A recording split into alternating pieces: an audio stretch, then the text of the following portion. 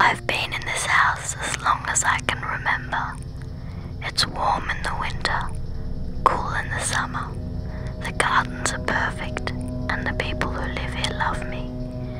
But today I'm opening that door, the old one at the back of the house, with rusty hinges, and through the fracture, I'm peeking at the wonders of the world, for the first time, through wide eyes.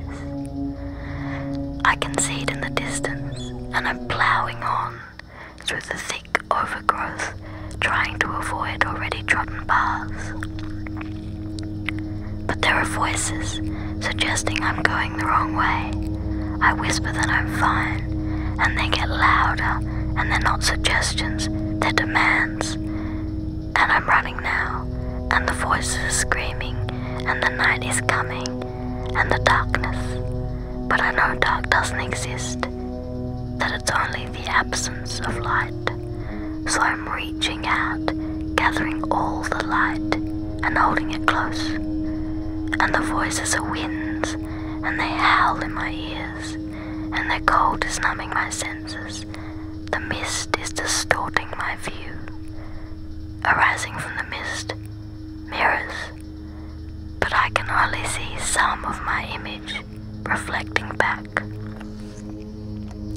I'm looking down, and I see strings shooting out of my chest and wrapping round him and her and them and it, and running forward they tug, and each tug hurts, and they tangle.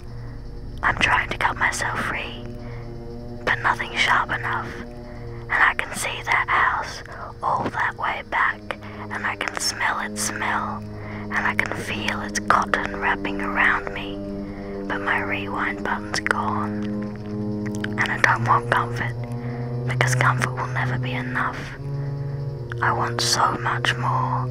I want that thing hanging there in the distance, so high, seemingly forever out of reach, and from the very center of my body come these winds, and I can feel them open my chest and burst out of me, and I can hear a loud howl, louder than the ones before, and I realize it's me. It's my own voice, and I'm close.